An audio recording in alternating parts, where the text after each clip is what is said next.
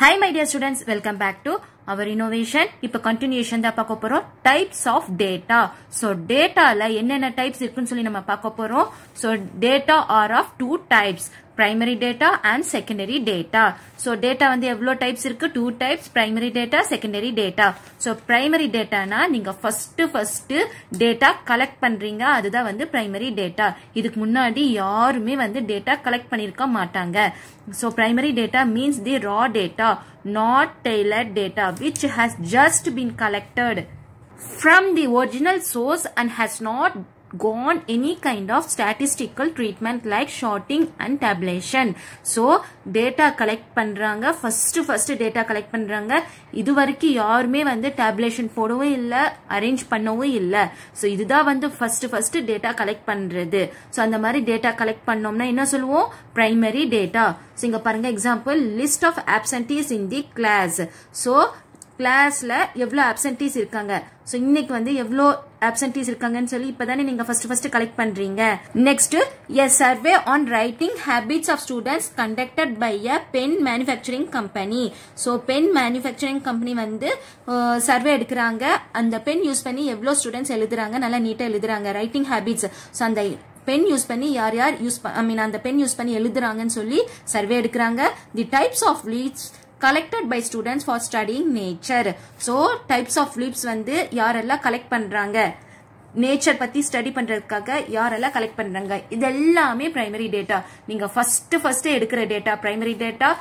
Secondary டேட்டானா already எடுத்த டேட்டாவை வந்து நீங்க மறுபடியும் அது வந்து ரீகலெக்ட் பண்றீங்க. ஓகே, மறுபடியும் வந்து அது ரீசெக் பண்றீங்க. அதுதான் வந்து secondary data.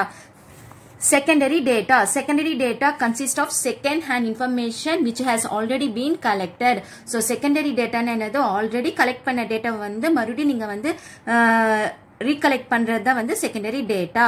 Okay, so it could have been collected by someone other than the user for some other purpose. Okay, so some other purpose.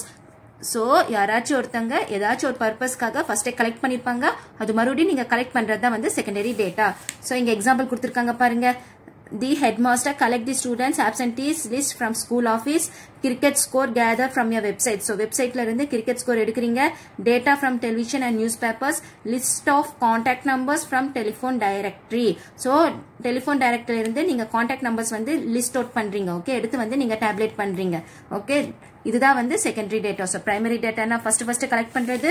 Secondary டேட்டானா வந்து ஆல்ரெடி கலெக்ட் பண்ண டேட்டா வந்து நீங்க மறுபடியும் வந்து ரீகலெக்ட் பண்றதா வந்து செகண்டரி டேட்டா. ஓகே, இங்க பாருங்க activity collect data on the level of literacy of people in your street. So உங்க ஸ்ட்ரீட்ல வந்து யார் படிச்சிருக்காங்க, லிட்ரேசினா என்னது, படிச்சவங்க. ஓகே, யாரா டிகிரி வாங்கிருக்காங்கன்னு சொல்லி நீங்க டேட்டா கலெக்ட் பண்றீங்க. அதுதான் வந்து primary data. Okay, so first நீங்க கலெக்ட் பண்றீங்க. சப்போஸ் இது முன்னாடியே யாராச்சும் கலெக்ட் பண்ணிருந்தாங்கன்னா அது செகண்டரி டேட்டாவா சேஞ்ச் ஆயிரும். Okay, next organising data. So data எப்படி ஆர்கனைஸ் பண்ணுவீங்க? டேலி மார்க்ஸ் போடுறீங்க. ஓகே, சோ டேட்டா கலெக்ட் பண்ணி அதுக்கு டேலி மார்க்ஸ் போடணும். இங்க பாருங்க இந்த மாதிரி தான் டேலி மார்க்ஸ் போடணும். சோ வாங்க அது எப்படி டேலி மார்க்ஸ் நம்ம போடணும்னு சொல்லி பார்க்கலாம். ஸ்டூடெண்ட்ஸ் இப்ப வந்து ஸ்வீட் வந்து கலெக்ட் பண்றாங்க. சோ எவ்வளவு பேத்துக்கு kesari, gulab jamun, laddu and cake பிடிக்கும்ட்டு. So இங்க 3, 11, 10, 6 கொடுத்திருக்காங்க. சோ 3னா எப்படி நீங்க போடணும்? 1, 2, 3. ஓகே, சோ 5 வந்துச்சுன்னா நீங்க என்ன பண்ணணும்? ஃபார் எக்ஸாம்பிள் நான் இங்க சொல்றேன் பாருங்க. இங்க பாருங்க என்ன பண்ணிருக்காங்க, 11னா 11 லைன்ஸ் போட்டிருக்காங்க, 10 லைன்ஸ் போட்டிருக்காங்க, 6 லைன்ஸ் போட்டிருக்காங்க. இது பார்த்தோன்னே உங்களுக்கு கன்ஃபியூஷனா இருக்கும். சோ இந்த மாதிரி டேலி மார்க்ஸ் போடக்கூடாது. சோ டேலி மார்க்ஸ்னா எப்படி போடணும் தெரியுமா?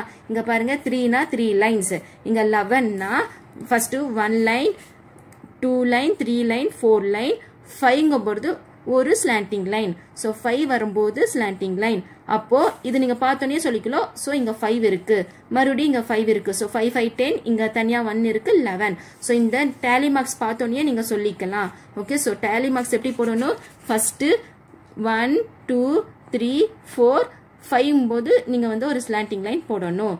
ஓகே, சோ இந்த மாதிரி தான் டேலி மார்க்ஸ் போடணும். இது வந்து கன்ஃபார்மா 1 மார்க்ல கேட்பாங்க. தி standard form of representing the data is obtained by using tally marks. The standard form of representing the data. So இதுதான் வந்து ஸ்டாண்டர்ட் ஃபார்ம். சோ இந்த மாதிரி நம்பர் கொடுத்தாங்கன்னா ஸ்டாண்டர்ட் ஃபார்ம்ல ரெப்ரசென்ட் பண்ணனும்னா அதுக்கு என்ன நம்ம யூஸ் பண்ணுவோம்? tally marks. சோ இதுதான் வந்து tally marks. ஓகே, சோ கண்டிப்பா இது 1 மார்க்ல கேட்பாங்க. சோ லேர்ன் பண்ணிக்கோங்க. Exercise 5.1 fill in the blanks. The collected information is called, so நீங்க information collect பண்றீங்க, அதுக்கு என்ன சொல்வீங்க? Data. Okay, so D-A-T-A, data. Okay, an example of your primary data na list of absentees in your class. So அங்க கொடுத்திருந்தாங்கல்ல example, அதுவே நம்ம எழுதிக்கலாம். An example of your secondary data na அங்க கொடுத்திருந்தாங்க cricket scores gathered from websites. வேற ஏதாச்சும் எழுதணும்னாலும் எழுதிக்கோங்க. The tally marks for number 8 in standard form. So நீங்க tally marks for 8. Okay, number 8க்கு வந்து நீங்க tally marks போடணும். So எப்படி போடுவீங்க? இங்க போடலாமா? 1 2 3 4 5. Okay, next 6 7 8. So இந்த மாதிரி தான் வந்து tally marks போடணும். Second one, Vijay threw a die 30 times and noted down the result each time as follows. Prepare a table on the numbers shown using tally marks. So அவங்க வந்து dice வந்து 30 times வந்து போடுறாங்க.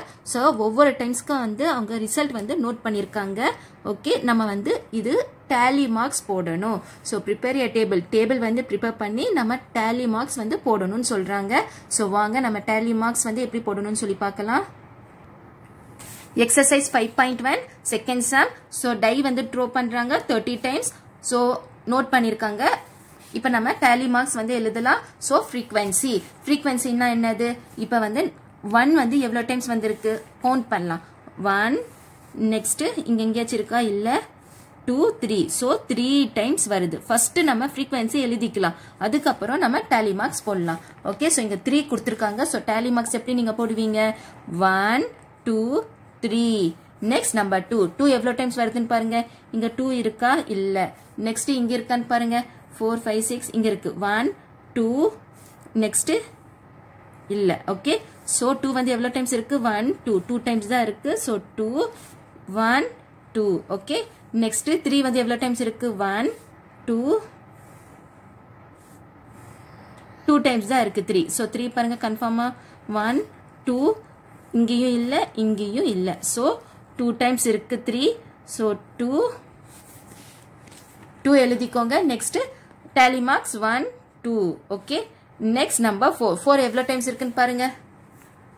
1 2 3 4 5 6. So 6 times இருக்கு. So 6. Okay, 6 எழுதிக்கோங்க. Next tally marks 1 2 3 4 5 6. Okay, next 5 எவ்வளவு times இருக்குன்னு பாருங்க. 1 2 3 4 5 6 7 8 9. So 9 இருக்கு. Okay, அப்ப நம்ம 9 எழுதிக்கணும் frequency. Next 1 2 3 4 5 6 7 8 9. Okay, next number 6 எவ்வளவு இருக்குன்னு பாருங்க. 1 2 3 4 5 6 7 8. Okay, so 8 இருக்கு. நம்ம எழுதிக்கலாமா 8 into 8. Next 1 2 3 4 5 6 7 8. Okay, இப்போ நீங்க இது எல்லாமே ஆட் பண்ணீங்கன்னா உங்களுக்கு எவ்வளவு வரணும்? 30 வரணும். So total வந்து 30 வரணும். So ஆட் பண்ணுங்க பார்க்கலாம். So இங்க பாருங்க 3 plus 2 5. 5 plus 2 6 7. Okay, 7 plus 6 13. 13 plus 9. 13 plus 9 22. 22 plus 8 30. Okay, so 30 நம்மளுக்கு வந்துருச்சு. Total 30. Okay, students, இது வரைக்கும் நம்ம types of data என்னன்னு சொல்லி பார்த்தோம். primary data, secondary data, அதுக்கப்புறம் tally marks எப்படி போடணும்னு சொல்லி பார்த்துட்டு exercise 5.1ல first sum and second sum பார்த்துட்டோம். மீதி இருக்கிற sums வந்து next வீடியோல பார்க்கலாம். So ஏதாச்சும் டவுட் இருந்துச்சுன்னா கமெண்ட்ல கேளுங்க. So லைக் பண்ணுங்க, கமெண்ட் பண்ணுங்க, ஷேர் பண்ணுங்க. So thanks for watching this video. Thank you so much. Bye.